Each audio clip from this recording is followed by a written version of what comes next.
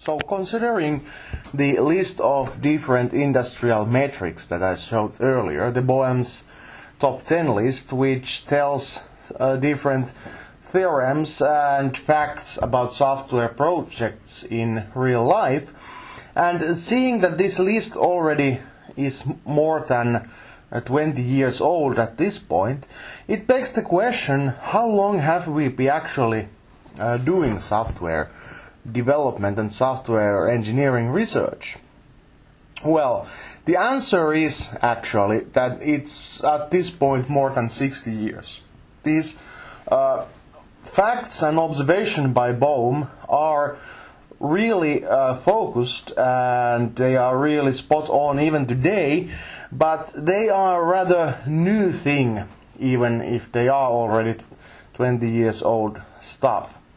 So in this presentation I'm going to talk about the evolution of software engineering methods and give sort of a small retrospective on how we ended up in this situation.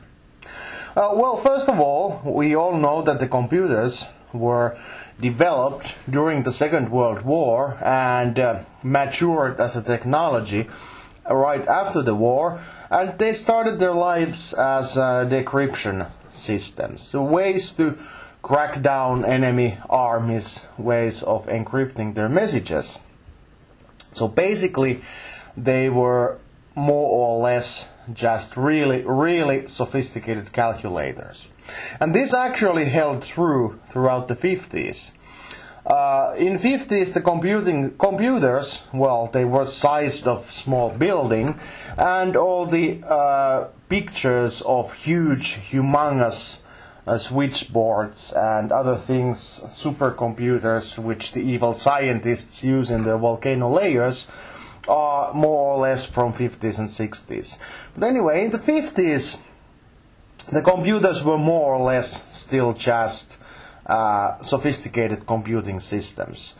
Unlike the ones developed during the Second World War, they were programmable systems, meaning that they could solve different kinds of mathematical problems, but developing software for them was just more or less just programming the code and testing that the test material or test script resulted to the same solution as the mathematician or physician had already calculated beforehand.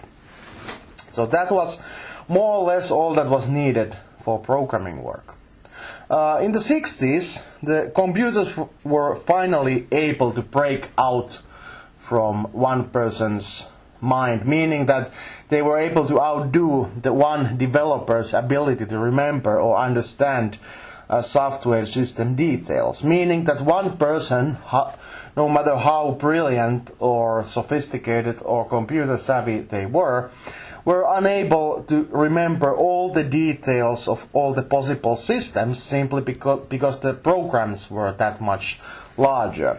So that led to either poorly optimized programs where different functionalities were developed but they really weren't functioning that efficiently, or on the other hand they were functioning efficiently but the software was unnecessarily lacking features because the programmer didn't have enough experience or understanding to do all the features and other things. So this was the so-called software crisis, which was coined in 1968 as a sort of an alarm on Western countries, mostly led by NATO countries, to start focused research on developing software and on the processes of doing so. Basically meaning that that was the point when software engineering research was started.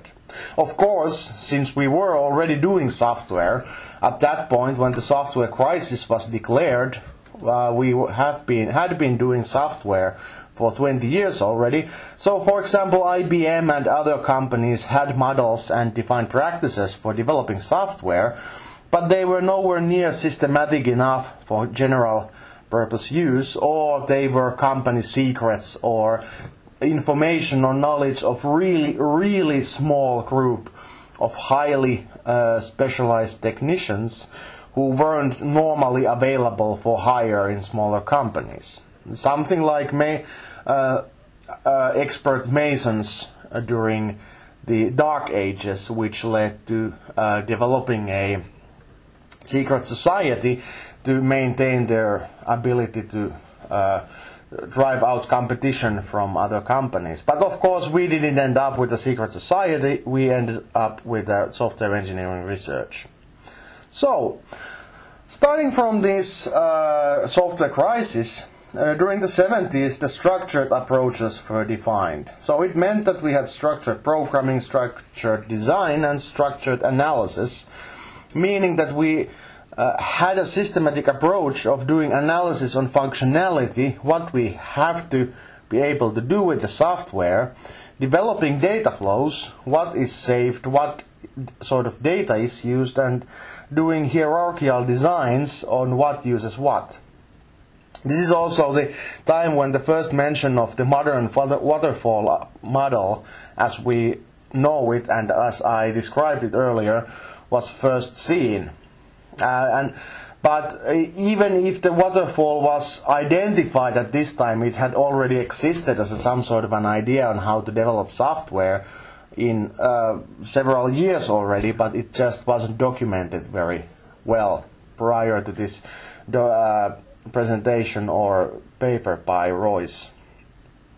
Anyway, during the 80s we went with data-driven approaches. Instead of designing software based on the structure or architecture, we decided that the better point of analysis and design was the data we were using. So basically the start of object orientation and entity relationship modeling. Also the rise of databases, relational data was something that really was innovative and revolutionary approach here, because if we were able to find one information, for example the person's name, it was trivially easy to find the person's address or what sort of car they drove, or what sort of house they had, if we had a well-defined customer database.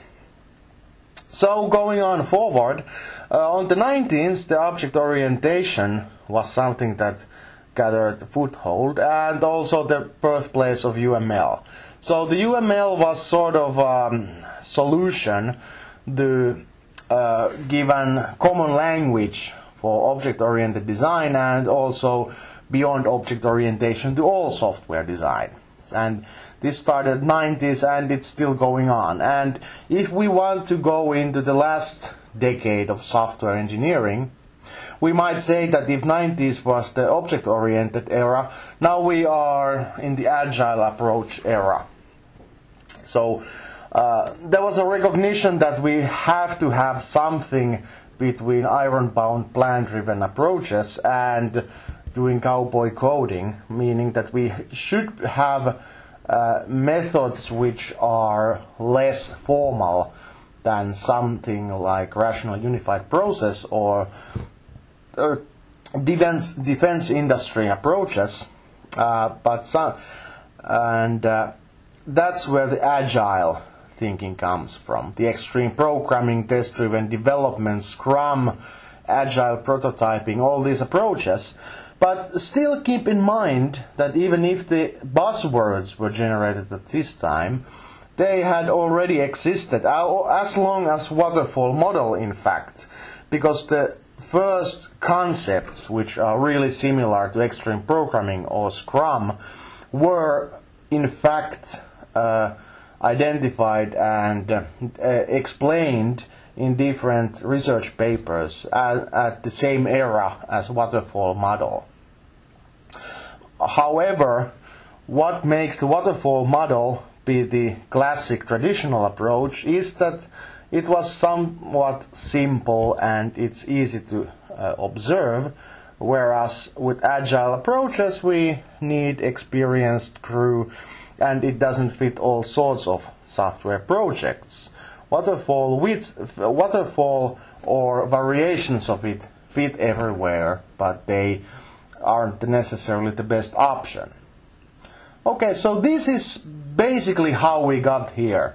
We first had the crisis of not being able to do stuff, then we had the structure defined, then databases and relationships defined, then came object orientation and agile approaches, and now today, where are we going? Possibly or most likely somewhere to clouds or off-site service systems or other things where the idea of what is my software system is blurred from one closed network to several modules or servers functioning each other. This is just guessing work, but I guess this guess here is as good as anything I've read from anywhere else.